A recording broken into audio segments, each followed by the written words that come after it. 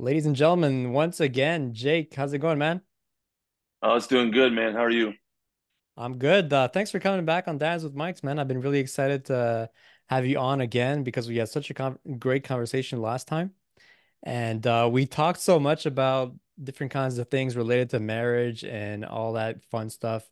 And we went over an hour, and then I was like, oh man, this thing could have gone easily to 2 or 3 hours. So here we are, part two with Jake. I'm so excited to have you on, man. What's been going on with you, man? How's it going? It's going great. I'm excited to be on here again. This is the most fun thing that I think we get to do with when we start doing things online is actually getting to talk about the things that we're passionate about. And there's been a lot that's going on since the last time I had come on. I feel like whenever I was on the last time, there was a lot of the things that were in the talking phase that are now fully like finished products. And so I'm excited about that. One of the big things is I just recently released a marriage course, which for me was something really important that I really wanted to be able to do back a little over a year ago when I first started.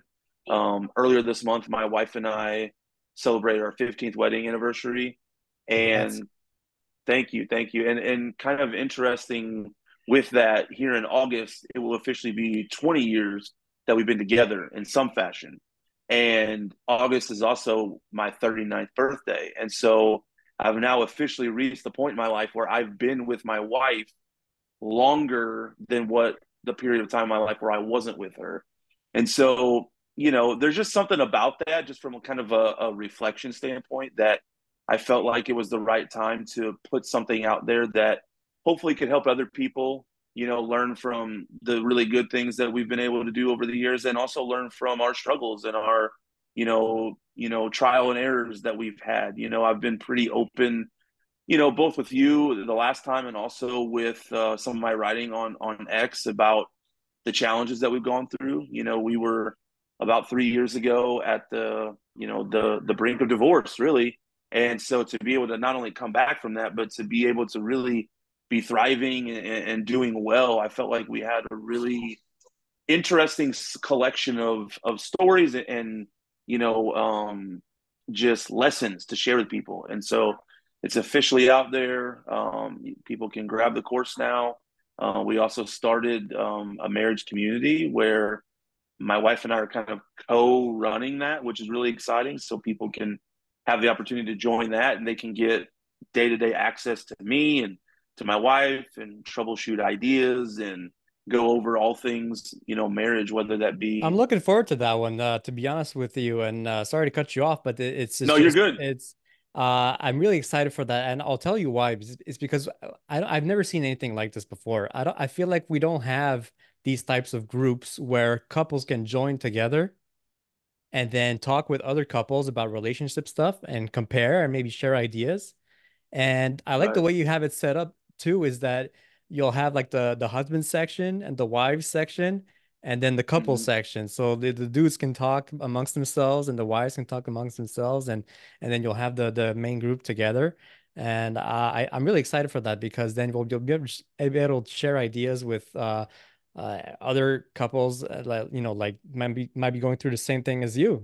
So yeah, I'm looking forward to that one. And I have to say, I got your course myself, and I was really interested in it. And what I really like about your course, man, is that I think it's for anybody. So you might think, who might need a marriage course?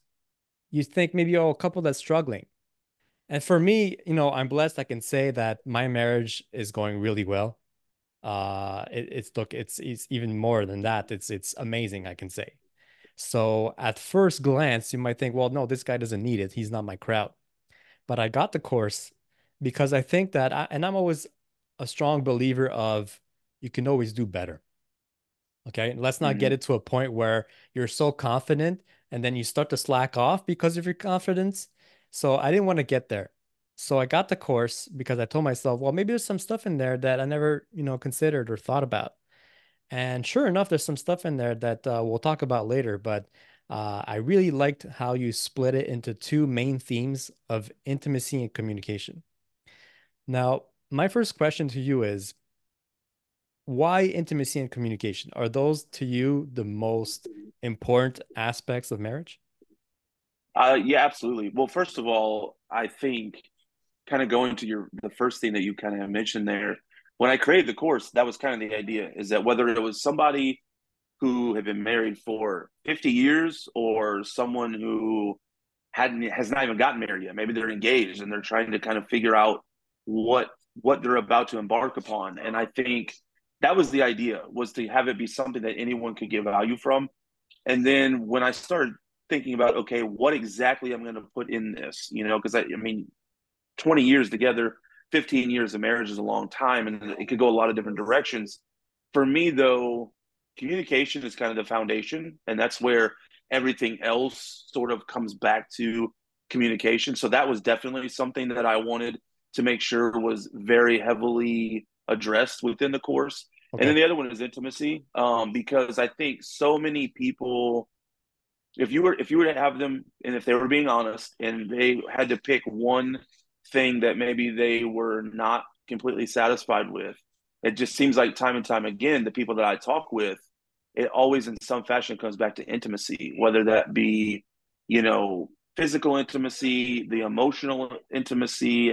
And I also even stumbled across something called intellectual intimacy, which originally I had never even really heard of that term, but it was something that What once I is that? started, basically intellectual intimacy is where, your shared values match your interest, and it starts to create things that like you want to pursue and learn more about. So it could be things related to something that would help you for your job, or it could be things that are related to just things that you want to do outside of your job.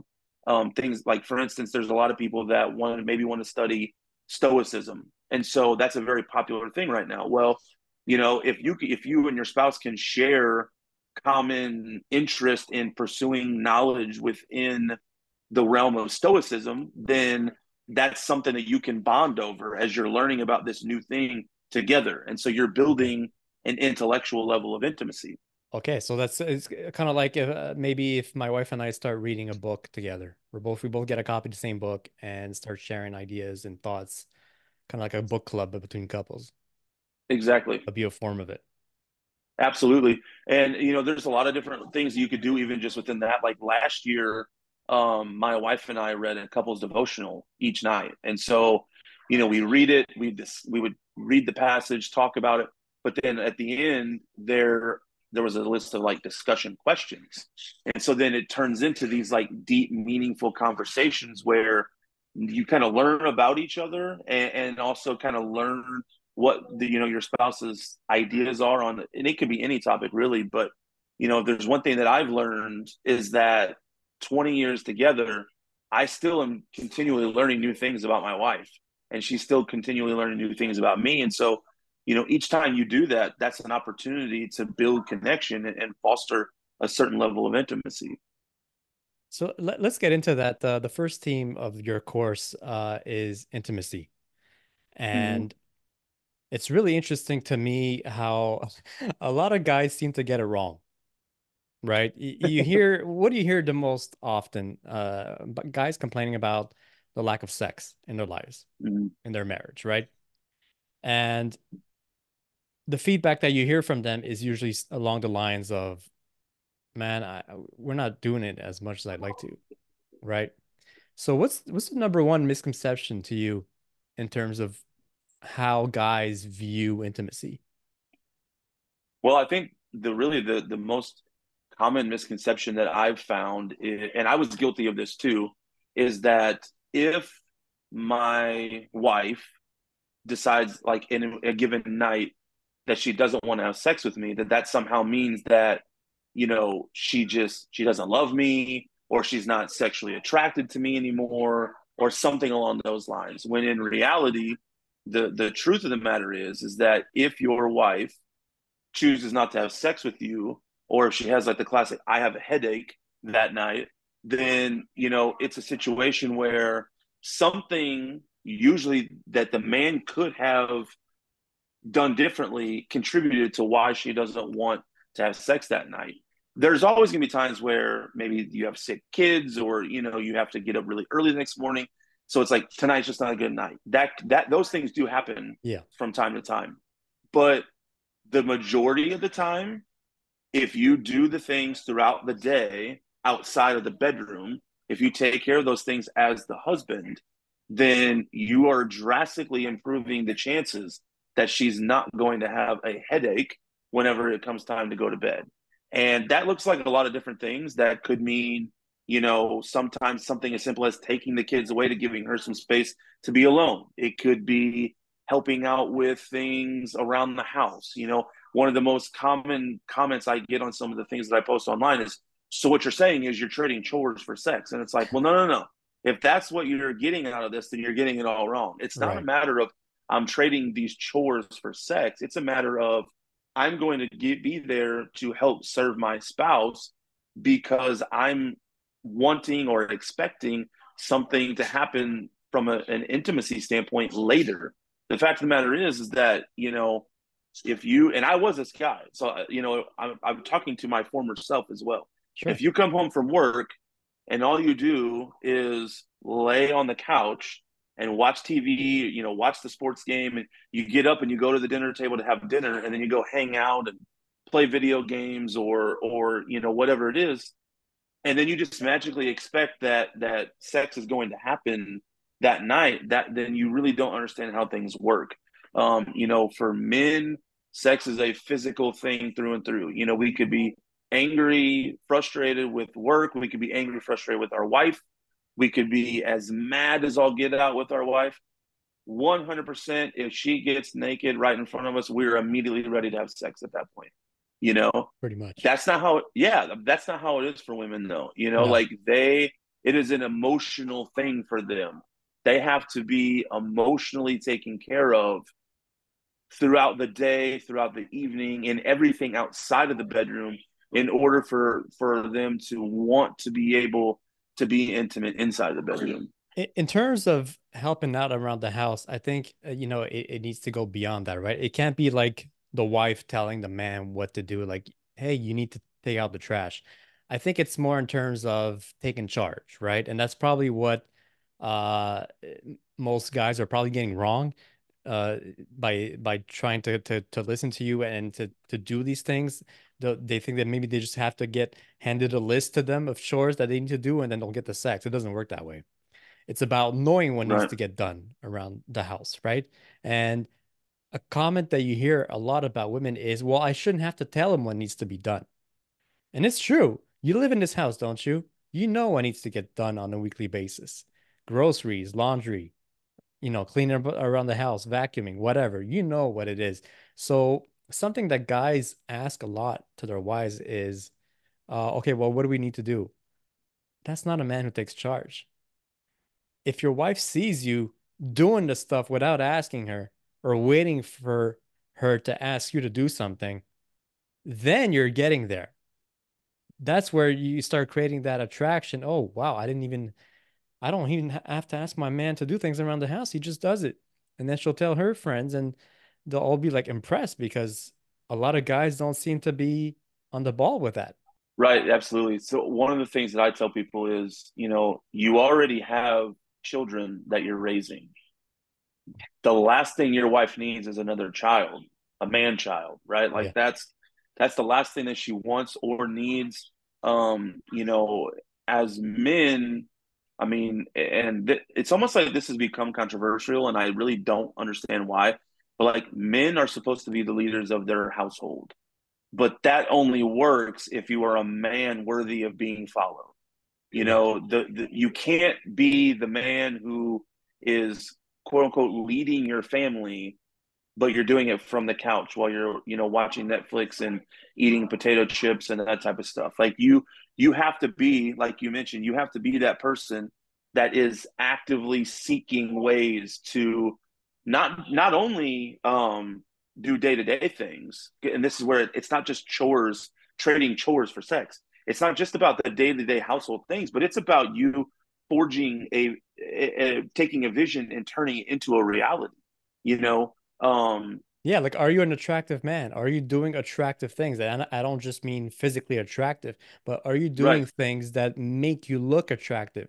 Do you have hobbies? Do you have Do you spend lots of time with your kids? Your wife sees that. She sees you being a present father. Are you a present father? Are you involved in the community? Do you volunteer? Do you do sports? Do you work out? All those things will make you an attractive man and husband and father. So, as a good father, that's probably one of the most attracting things to women, I think, in my opinion, is when they see a great dad. That to them turns them on. Absolutely. It's funny because, men are willing to be passionate in the bedroom. And what they forget is that if you brought that same level of passion and energy to the things that you're doing outside of the bedroom, what would happen in the bedroom would take care of itself. Passionate about being a father and taking care of your kids, passionate about, what, like you mentioned, like could be hobbies or things outside the house, or, like, just what you do, whether it's, for a living, or like for like, obviously you and I are both like, we're online content creators. There's a certain level of passion that goes into Yeah, all of of these course. things that we're building online. Um, you know, like my quote unquote day to day job, my 9 to 5, if you will, is, I'm a teacher and a high school football coach.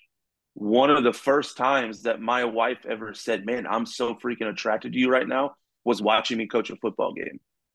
Yeah, And, of and course. her exact words were, "I have never," and this is like before we had our kids and stuff. She's like, "I've never seen you be that passionate about anything before. Oh, by the way, I want to take you and go do you right now." It was like that type of thing. And it's like, so there's definitely like, no one is attracted to the guy who slumps around life every day, who, goes to a job that they hate, and, all of those types of things. I mean, and that's why I think that it's such an appeal right now. Like, you see people advertising online, like escape the 9 to 5. And it's like, it's because people hate their 9 to 5 by and large. Not everyone, but a lot of people hate what they do day to day. I do. So, yeah, exactly. And that's why a lot of us are here. We're trying to build something separately that maybe could eventually become the thing. Yeah. And Yeah. so if you don't like what you do, you still have to find a way to find energy, find passion, to find that enthusiasm. Which is why we're doing like these podcasts, or we create content online and all those things. Because Yeah. as men, we need things to be passionate about. Exactly. I fully believe that we are not fulfilling our purpose as men if we do not have things that makes our needle move every morning when we get up. And if we aren't finding those things, our wife can tell, and you can almost, I feel like, internally she's just like completely closing herself off to us, because, you know, who wants to be with someone like that? Yeah, dude, it's not attractive for a woman to see her husband lying on the couch drinking beer, watching sports. It's just not. Who No. who would want to have sex with that? Would you be attracted to your wife if she was slumped on the couch with a bag of Doritos watching Jersey Shore or something? I don't know what they're watching Right. these days, but that wouldn't be attracted to you, would it? No. No. Neither to me. And look, I know we're men and we we pretty much ready to go whenever you want, but there's some situations that are less attractive, and that to me would be one of those. So like, you gotta reverse that situation and think, well, and there's that trick that I don't know who came up with this, but to pretend like you have like cameras around the house. And then if you had cameras around the house and you recorded yourself on a day-to-day basis, would you be proud of what you see?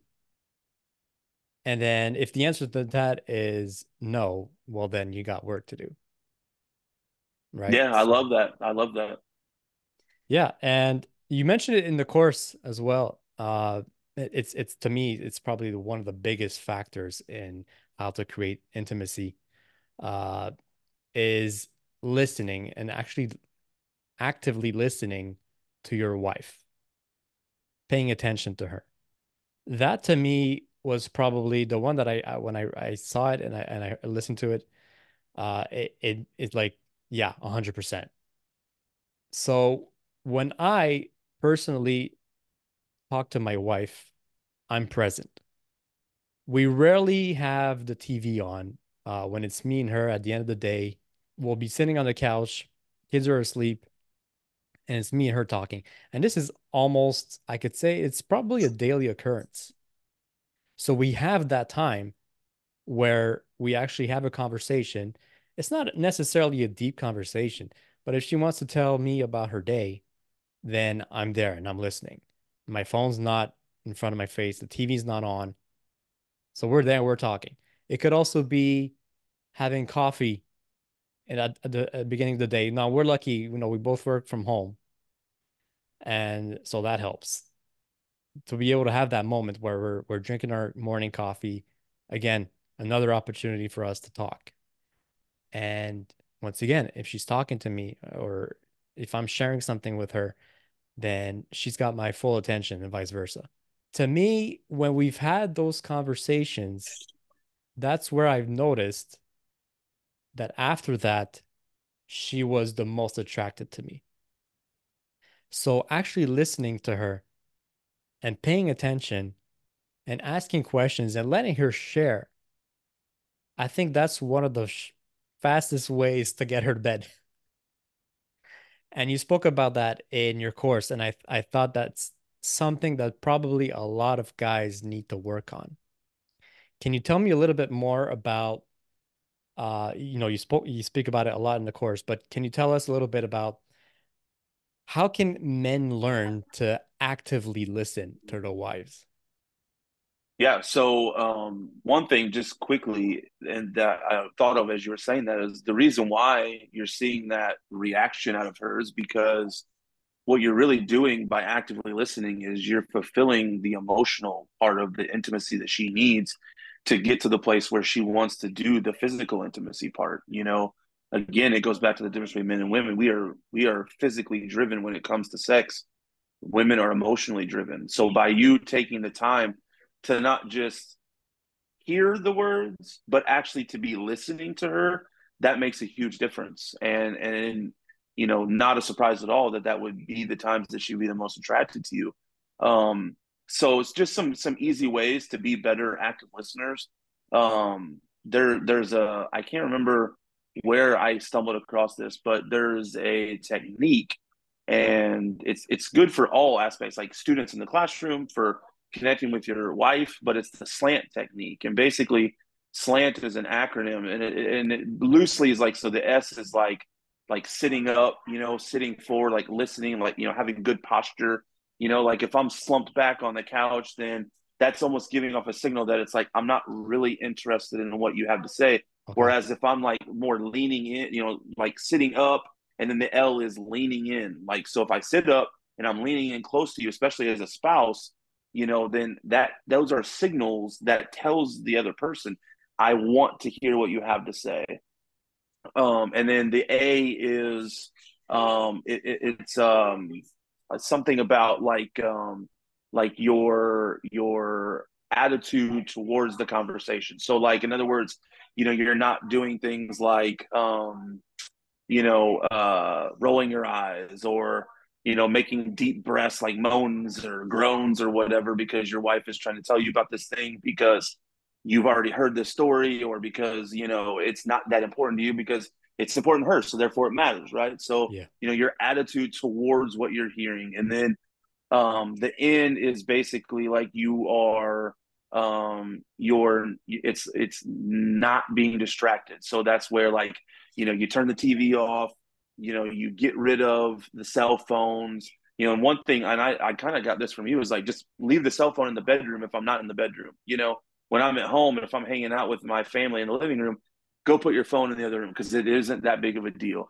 And then the T stands for like track with your eyes. So in other words, like, like let's say your wife, or maybe you for that matter, is like, folding laundry or going to get something, you would track them to where it's like, you're actually tracking and watching them as they're doing stuff, and not just, looking at something else in the other room whenever they're in that room talking to you, that type of stuff.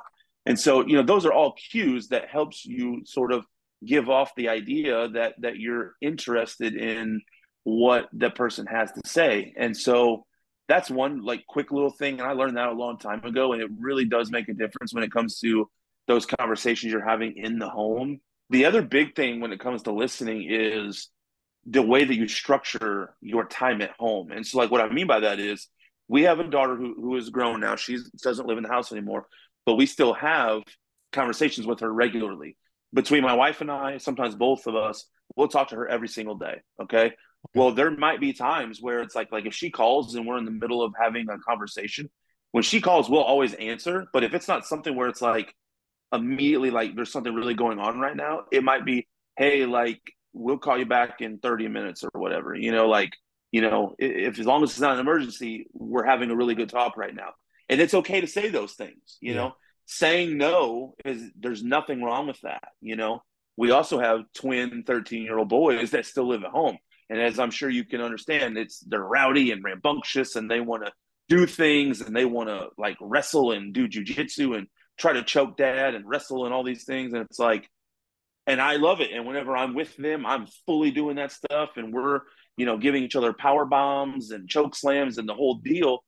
But then if my wife and I are in the middle of having a conversation, it will be a case where it's like, hey, like, hold on a second. Like, we're talking right now. Yeah. I want to hear what you have to say.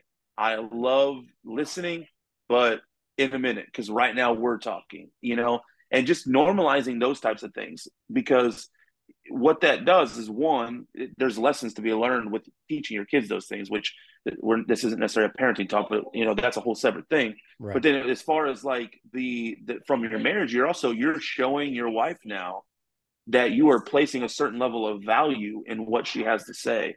And that's very powerful. That shows that it matters to you. And one of the best things that we can give our wives is them knowing that we care about what they have to say. And it's very easy to be like, I don't care about this book that she's reading. You know what I mean? Like, it's not the type of book I want to read necessarily, Right. but you listen because if it matters to her, then it's important. So those are some things that I would just think of like right away. Yeah, man, for sure. And I think a lot of it comes down to, look, do you care about your wife? Obviously, you married her, right? You married her. You love her, you care about her. So you should care about her interests. You should be interested in what she's interested in, not all of it. And if she knows you well enough, then there's some things she's gonna withhold and not necessarily share with her with you. If she's reading some glamour magazine or I don't know what. I'm not in Right, touch with right. anything. So if she's reading whatever it is that she's reading and she knows you're not gonna be interested in, she loves you and she knows you, she'll withhold. But at some point, she has to be able to share her interests with you to at least, be able to talk about it because she's passionate about it. And chances are she's probably listening to you talking about football. And maybe she's not that crazy about it. I mean, maybe she's a fan, but maybe she's not that big of a fan. But she's doing you the favor of listening to you and letting you talk about statistics and this and that and sports teams and who's making the playoffs and who's not making the playoffs. Look, it goes both ways. Marriage is a two-way street, and you got to be able to compromise and to talk to each other. And I don't want to go as far as say as pretend because you don't want to pretend. You don't want it to be fake. You want it to be genuine and authentic. So, and I think that's where a lot of guys miss the ball is that they don't focus. That's the first thing is probably to me is the focus. Is your focus there?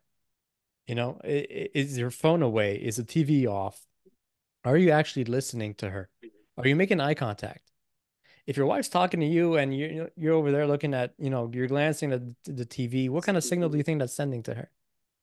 Like, yeah, yeah, I'm listening, but I'm also looking at the game. So, and it's like you're hinting at it like, babe, the game's on. Do you mind? You're not Right. saying that you're not explicitly saying that, but obviously you're thinking it by showing her these cues. So active listening to me is something that, and it's not just in couples, but I mean, obviously it's a conversation related to relationships, but active listening to me in our society is something that's like has to be improved like tenfold.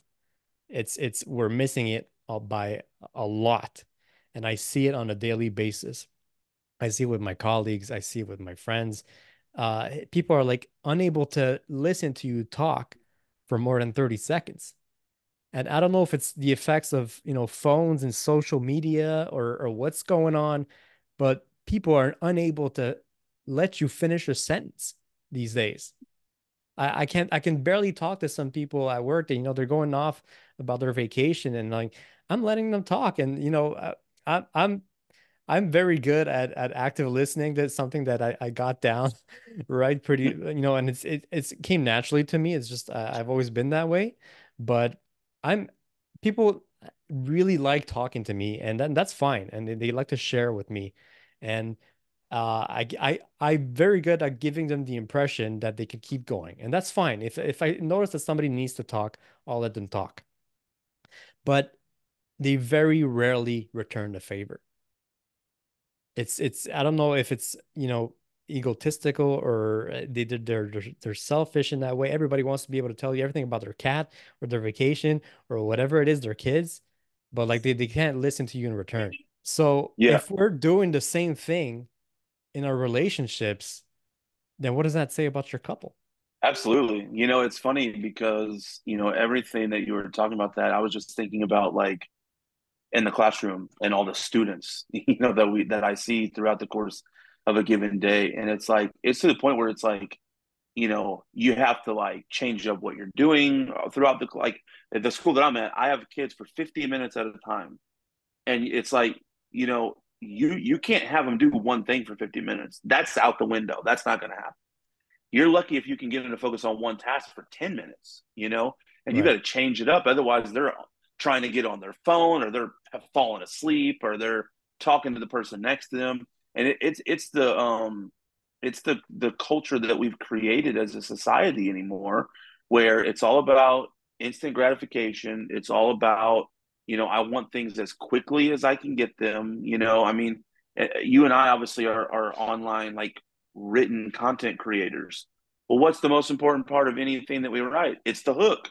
Because if Yes, you don't have a good hook, they're not going to read it. And that's right. that's the way the world is working. And so it makes it tough. It really does. It makes it for a really it puts a strain on, especially like the most important relationship we have, which is our marriage. If you don't take the time to really force yourself to be present in the moment, it's so easy to get caught up in all the distractions because we have the entire world at our fingertips on our phone. I mean, almost most houses these days, you have Wi-Fi, and so you can access your phone, you can access the internet anywhere in your home. You Yeah. can be outside barbecuing, looking at the internet. You can be anywhere, and so it's like, okay, how do we sort of separate that whenever we are focusing on our marriage? Because you know you can't be fully present to your spouse if you are also in any way focusing on other things. Now my focus is being divided, and it's not fair. Ideally, and I write about this a lot, ideally your marriage should be the one thing that makes everything else better, but that only happens if you take the time to really, well, really to do all the things that you promise to each other on wedding day, on your day of, the day that you get married. Yeah. It's kind of funny, like by the time this comes out, this post will already be out there, but I'm working on a post for next week, where the hook is basically like, marriage is a terrible idea, dot dot dot, like if you're not willing to do the things you said you were going to do the day that you got married. Nice. And that's so true because and my wife and I, and everyone's different. Whether you do the regular vows that the officiant reads, my wife Right. and I wrote our vows. We Okay. wrote our own vows. This will tell you how committed my wife is to our marriage. She quoted Vince Lombardi in her wedding vows. So as a football coach, I was like, man, if I didn't already know that she was the one, I know she is now. Wow. But yeah. So anyways, but whether you wrote your vows or you didn't, you promised certain things to each other that day when you got married. And so often, whether it's 1 year, 5 years, 50 years down the road, somewhere along the way, people stop doing the things that they committed to doing that day that you got married, which is why so many people look at the wedding day as the end, that's the finish line, but that's just the starting line. Yeah. That's the starting line of the journey. And so, if you can't commit to doing the things that you said you were going to do, then don't even go down that journey. Don't get Yeah. married if you can't do that because, like I said, it has the potential to make everything else better, but only if you're willing to honor those commitments. Yeah, man, absolutely. You have to be able to prioritize your wife. I mean, if not her, then who? Right. You know? Absolutely. Absolutely. And I I, think especially once you introduce kids, like once you start having kids, it's very easy to fall into the trap. And we were guilty of this. And obviously, I've been pretty open about sharing like what had gone on with one of our son and he, battling cancer and everything. yeah. And so obviously when you have stuff like that, it's very easy to fall into the trap. And even if there's nothing big like that, oh man, I've got to be parent, I've got to be parent, parent, parent. When in reality, even if you have kids, you still have to be a spouse first. Your marriage Yes. still has to be first. And that's a hard lesson to learn. And it was tough for us. And to be quite honest with you, we did not do a good job of that always. And our Neither did marriage I. suffered because of it. And you Yeah. talk And about it in your course, and I think that's a very important point. You talk about continuing to date your wife. mhm, And that might look different to a whole lot of couples, including mine. Once our children were born, weekly dates went out the window. right. That didn't happen. And my kids are still young. They're 6 and 4. So we're still not dating on a weekly basis like we used to. And I don't know if we're ever going to get back to that. The thing is, though, I think to me, a date can take form in many different ways. A date could be, like I mentioned earlier, my wife and I having coffee in the morning before work because the Absolutely. kids are already at school or daycare. And we have that like 15 minutes where we can sit down on the patio when it's nice or inside on the couch and have that coffee. Right there, you go to a coffee shop, that's a date, right? Well, we have our coffee on the patio outside in the summer and we talk. There you go, that's a date. Or when the kids are Absolutely. asleep, instead of watching TV together, which is not the most romantic thing, play a board game or something. Or just talk about your day and let her vent about her day, give her a massage.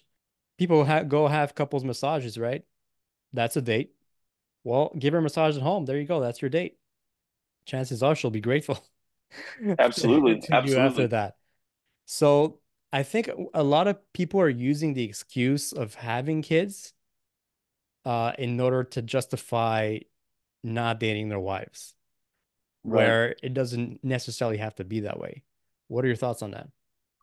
So the two most common excuses, and I say the word excuse because I think they are excuses. These are not realistic reasons. The two most common excuses that I hear, because I'm pretty open, like my wife and I go on a date where we actually leave the Yeah, home every weekend.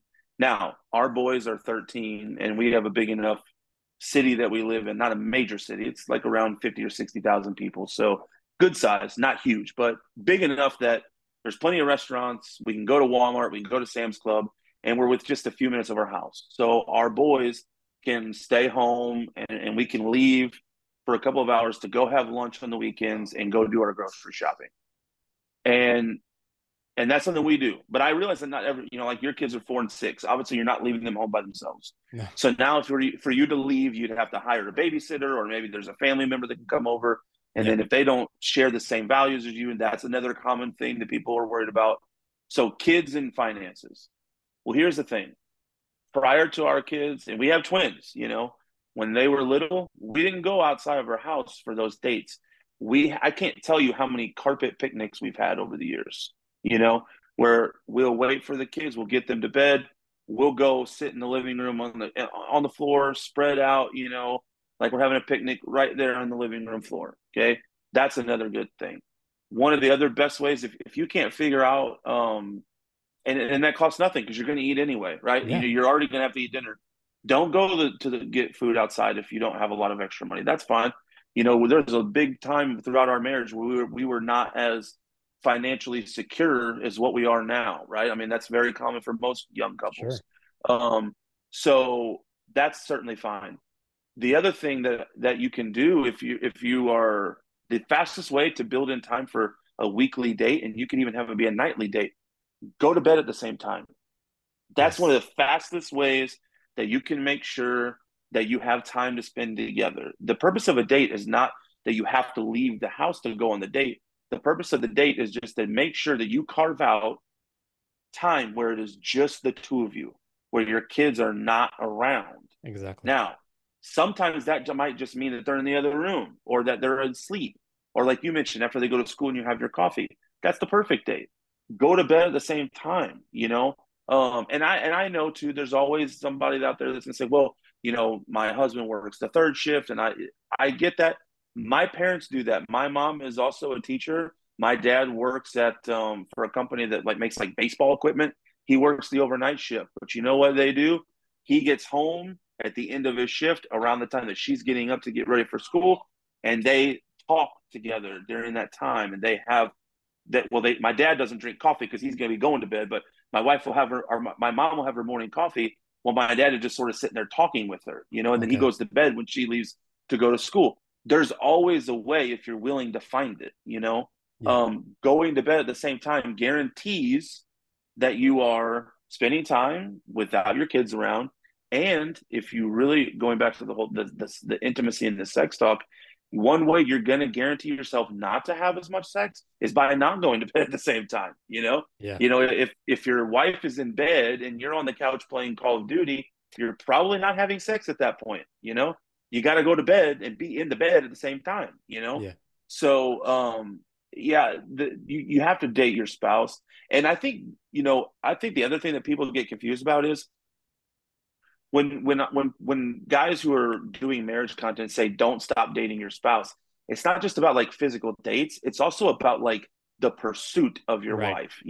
When you were dating, you did like nice little romantic things, like leaving her a little post-it, hey, I love you, you're beautiful. One of the things, and my boys, and I mean they're around the house or somewhere, they might be able to hear me, I don't know, but they will laugh sometimes, be like, oh, come on, dad. I tell my wife she's beautiful every single day. I literally look at my wife in the eyes and say, "You are so beautiful," every day. I tell her that I love her all the time. Um, I will say things like, "You're the best," just little things like that, affectionately, not Yeah. just being sarcastic, but affectionately.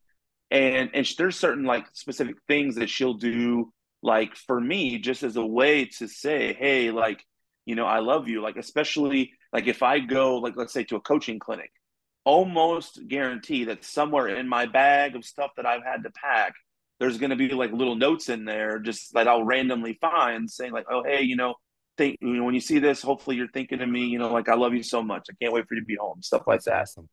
Yeah, and so when we talk about don't stop dating your spouse, it's not just about going on physical dates. It's about the pursuit, and it's about the environment that you were creating when you were dating, and you don't lose that. And the word that comes up in my mind, it's like what we were talking about earlier, being passionate. You have to be passionate about things individually, but let's also not forget the most important thing is that you're passionate about each other. Yes. You know, complacency is can be a killer of all things, like stagnation, like what does stagnant water do? It goes bad, and so, if your marriage becomes stagnant, you're going to have problems. Yeah, little gestures, man, they go a long way. And I agree 100% with what you're saying. Like physical intimacy, people think about sex right away, but it could be holding hands, like you said. Giving your wife a hug randomly during the day for no reason whatsoever. Just grab her and give her a hug without expecting anything too. A lot of guys they say, "Oh, well, maybe if I rub my wife's shoulders just for like 5 seconds, maybe it'll turn her on." It doesn't work Right, that way most of the time. It doesn't work that way. Let's be honest. right. So you got to be able to show your wife affection without a motive behind it, which we all know what it Absolutely. is. So, just holding her hand, uh, showing also your kids that you love their mother. That's very important on a parenting aspect as well, that for kids to see that their parents love each other. And I'm very much like you. We're very similar in my couple with my wife. We hug each other, we kiss each other every single day. My kids see that, and it's great. They see their parents in love, and if that's the right message to send to them. Otherwise, what do you want them to learn? That it's okay to be in a couple where the husband and wife are barely touching each other or showing each other love and affection. It doesn't work that way, and we don't want that for our kids. And we want our kids to grow up in a loving environment. And the first step to that is having a loving relationship with your wife. And it's not just about sex. It's about little gestures like you mentioned, and helping around the house, and giving her attention, and giving her hugs on a daily basis. Uh, that sort of thing shows appreciation, and she'll pick up on that, and she'll return the favor as well. Yeah, it's funny because kids are watching always. They're seeing everything that we do. They're seeing how we interact with our spouse. They're seeing how we respond to conflict. They're seeing how, we respond in all situations, and every stage that they're in, they pick up more and more on different things. Yeah. One of the things that I spend a lot of time talking with my sons about is, what it means to be a man, and more specifically, a good man, a quality man. And a big part of that is how you treat your wife. And so not only am I working on building the bond that my wife and I share, what I'm also doing every single day is I am showing my sons what their expectations should be of their future wife, of their, marriage that they'll have one day.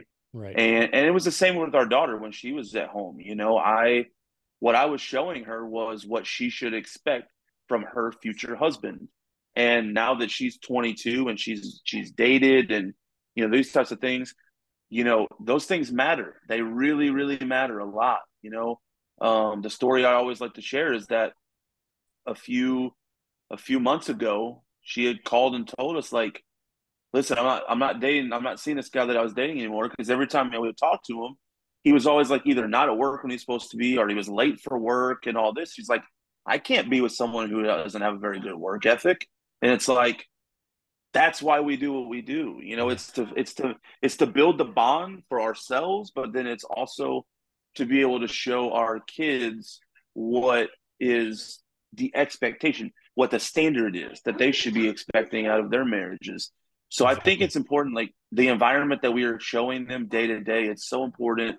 Um, you know, and I'm very open to, like, there are certain things obviously that are like private, but even the conflicts, even the things that aren't as good, there's times where they need to see how you respond to those things. Like if we're having a disagreement or an argument and that type of stuff, they need to see that we are resolving those conflicts in healthy ways. We're not Right. screaming and yelling and cussing at each other. We're not throwing things at each other, or any of those types of things. And it's like, kids need to see that too. Yeah. They need to understand healthy conflict resolution. So, yeah, man, I think the better the environment we can create for our kids through our marriage.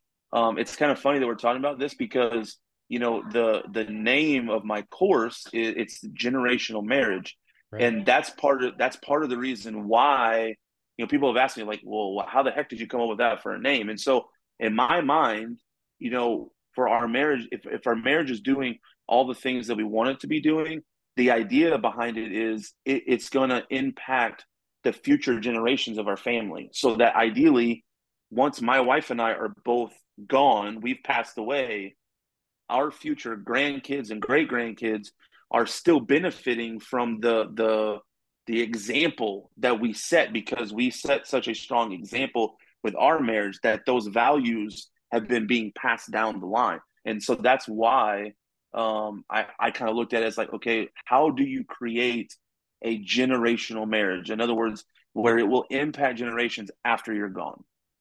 Yeah, man, it makes a lot of sense. And another big theme in your course that really appealed to me was the communication aspect of it, which you spent, I think, was it 6 or 7 chapters on it, with the videos. And it is a huge part of marriage. So when you look at relationships, most of the time, what fails is a lack of communication. And one of the things that you talk about is honesty in communication in your marriage. Now, to what level do people need to be honest with each other in a relationship? Because you hear about it a lot. A lot of guys don't always talk about their feelings, right? It's the macho Mhm. mindset of not wanting to share what they're thinking or what they're going through with their wives or with anybody. But I can understand not sharing with your buddies. I can understand not sharing with your parents or your family, but she's your wife. If you're not gonna talk to her, then who are you gonna talk to? And if the answer is Right. nobody, well, then you're holding all that emotion inside, and then you're gonna inevitably explode at some point. So, and I think that's where the honesty comes in, and that's what I got from your course, which, by the way, is fire, and I recommend it to everybody. And we're gonna have links to it in the show notes. But uh, I have to say that the honesty in communication is like vital. Now, what can guys do that struggle with that in terms of sharing their feelings with their wives? What are some steps that they can take to get that going so that they can improve their relationship? Yeah. So the first part, like, you would ask, like, to what extent should people be honest? And my answer to that is it's an all or nothing. Like, you've got to be fully honest. I would even argue that every time, like, let's say your wife says, like, oh, well, like, what's the matter? How are things? And you're like, oh, everything's fine. If they're not really fine, to an extent, you're kind of lying at that point. You're not being honest. And so, with that being said, guys who are struggling, I think I will say this: the point where our marriage was like at the brink of ending, it was because I wasn't being fully honest with what was going on with me. Okay. Some of the stuff that was going on with our son, I developed a lot of anger during that time, to where even once he was good and he was in remission and he was recovering and doing great, I was the one that wasn't doing it because I was still left over with the anger and hostility that I had towards the world, really, which sort of manifested in me just like letting myself go, mentally, physically, emotionally, all of those things. And so I had gotten to the point where I would say I was in denial. I was convinced that things were going to magically work out. And so my wife was constantly trying to talk to me about, well, what's going on? How can we fix this? And my response was always the same, you know, no, everything's fine. It's not a big deal, you know, and the truth of the matter is that everything was not fine and everything Right. wasn't going to be fine. And so I think for anybody out there who is struggling with, okay, well, all right, Jake, like, so you're saying we got to be honest. Well, that's not easy for me to do. Like, how do I go about that? I think the first thing that you have to do is you really, as cliche as this may sound, you have to like have a conversation with yourself first. Okay. And so what I mean by that is you have to kind of decide, and it really kind of comes down to a draw a line in the sand kind of moment, really. What are you trying to get out of this marriage? Because the truth is that there's only one way that marriage is going to actually work, and that's if you're being honest. Yeah. Now, that's not to say that you can't get by, but that again, that's where you have to ask yourself, what are you trying to get out of this marriage? Do you want to just get by for the next 20, 30, 40, 50, 60 years? Or do you want to have a good marriage? Because if you want to have a good marriage, you have to understand you have to be honest with your wife. And I think, it can start differently for everyone, but I would say one of the first things that you need to do is just have a conversation where you start by just saying, okay, this is one thing that I'm not happy about. Okay. And I think I talk about this in the course too. The other end of that is your spouse has to be willing to receive the honesty. I talk about that a lot in the course. Honesty only works if both people have mutually agreed to not immediately get defensive. Because especially like as men, we're so guarded with our feelings. If at the first sign of us opening up, our wives ridicule or belittle us or anything like that, Yeah. we're never going to do it again. It's not Yeah. going to happen. So I would say, and I don't know how many women will listen to this versus men, but for the women who might potentially listen to this, if you want your husband to be honest with you, you need to cultivate an environment where he feels safe to do so. Because if you expect your husband to open up to you, but then you take those feelings for granted in any way, it's not ever going to happen again. Yeah, So it's maybe it's a some twofold people thing. have, maybe some guys have the impression that their wives want them to be as masculine as possible. And, we see that a lot these days, guys promoting masculinity, which is right. I agree with that. But maybe are some guys seeing that and hearing that and thinking to themselves, well, with that comes always being tough. And that Yeah, means and I what? think Not reacting to your emotions, not sharing your emotions. That doesn't make sense to me. Yeah, and then I think the other part of that that's a struggle too is you see this promotion of like independent boss babe type stuff where we're gonna have these independent women and all this type of stuff, and it's like that's a bunch of nonsense too. Like women need men, and maybe people don't agree with that, but sorry, like that's the truth. Women need men, Yeah, and that's not to say that men don't also need women, but there are certain things that like men, the masculinity, that's where the masculinity comes in. You need masculine energy, and women, they need that, and we need feminine energy from our wives too, don't get me wrong, but I do think that that's the tricky part though, is how can I be masculine while also being vulnerable? And that's not easy to do. But I do believe that I think part of it is honesty and vulnerability is not weakness necessarily. right. It's just these are things that I'm struggling with, because the truth is, and again, this goes back to what I said a minute ago, your marriage should be the one thing that makes everything else better. Okay.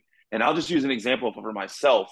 A couple weeks ago, I was not in a good place with just, it was a struggle, with all the stuff that was going on with just the online, like content was just not doing well, some frustrations with stuff that was going on with my regular job. There's just a lot of stuff that was going on. Okay. And I was complaining about it. I was like opening up and confiding in my wife. Now, here's what she did not do. She did not say, "Oh man, like you're a baby," or just like whatever and that type of stuff. That did not happen. She didn't devalue my feelings in any way. But here's what she did do. She did say, well, listen, to an extent, I think you need to suck it up a little bit. And I was like, what? And she was like, well, listen, here's the thing.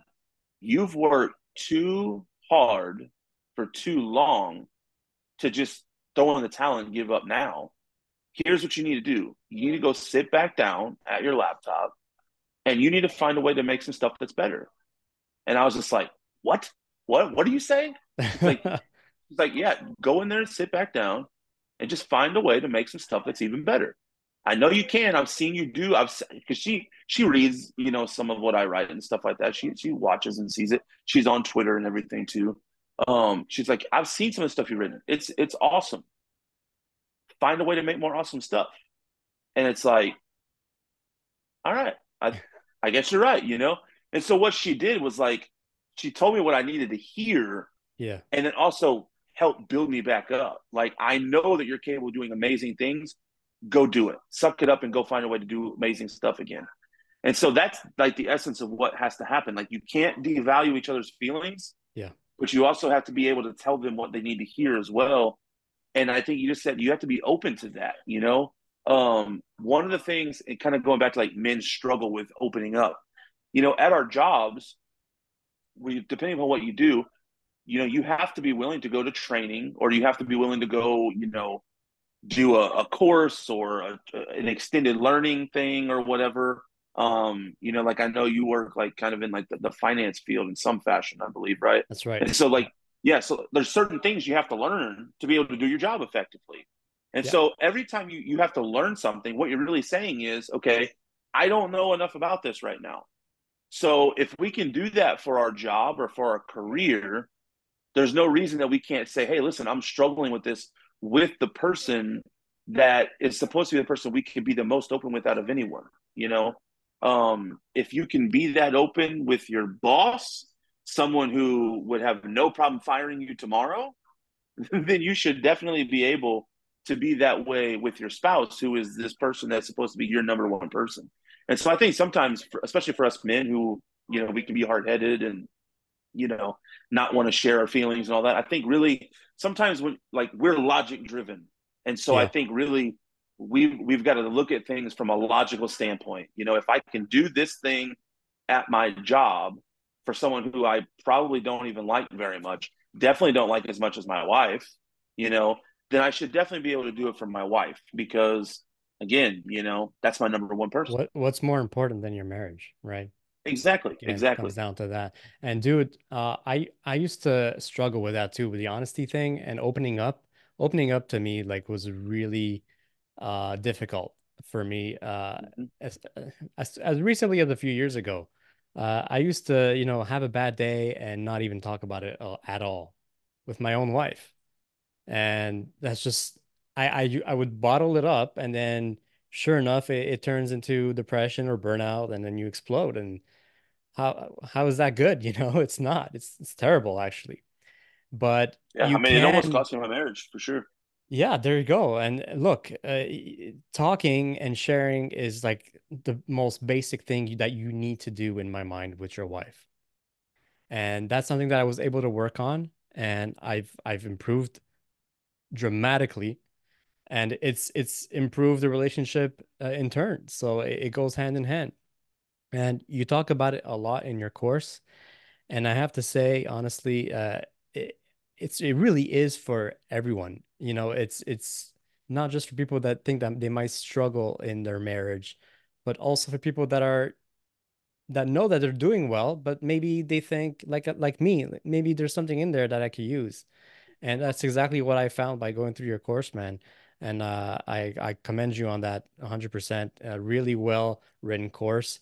I like how it was very succinct and with videos and presentations and the worksheets too. So very well crafted. So congratulations on that. And let us know, Jake, where can people find it? And also, what can they expect by getting your course? So in a nutshell, the course is it's not quite 2 hours with a video, which is also the presentation stuff too. You mentioned the worksheets. There's six, I think six like handouts where like couples can go through them together to kind of like take what's in the course and then start like tailoring it to what they could do within their own individual marriage. And so that part I think really makes a difference because it's not just hearing what some random guy has to say, but then also tailoring it to your own individual marriage. The easiest way to find it if you go and find Dad Dynasty um, on Twitter X now, it's the in my profile. It's the link that's in there is the course. You can go through the link and find it that way. And then once you click on that, there's also the option of the community that we mentioned earlier, which is it's like a monthly membership. The way I describe that to people is like for cheaper than the cost of a monthly Netflix subscription, you can go into this marriage community where you get access daily to me, to my wife, and other married, men and women, where you can talk about successes, but also probably more valuable. You can talk about like current struggles that you're going through. You can get perspective from not just other men, but also other women. So, like, if you're a husband struggling, you can talk to a group of men about it. You can also go pose it in the couples chat room, and you can get opinion from wives, and give feedback on maybe how you could handle that situation a little bit better. And so, I personally like I'm excited about the course and the community because I don't really see anyone else doing much that's like Yeah. similar to that. And so I'm really happy and excited about that. And so yeah, if you go and find Dad Dynasty on X, it's the link in a profile and you can go from there. Um and I'm very proud of it. It's something that was like from the beginning of creating the account. That's kind of where I was headed, and so now that it's out there, I'm excited to kind of share. And promoted, and hopefully, like you kind of you mentioned for me, whether you're not married yet, a newlywed, or you've been married for 50 years, there's something that you can find in there that you can pull Yeah, out and get value from. absolutely. Jake, thank you so much for joining me on the As with Mike's, man.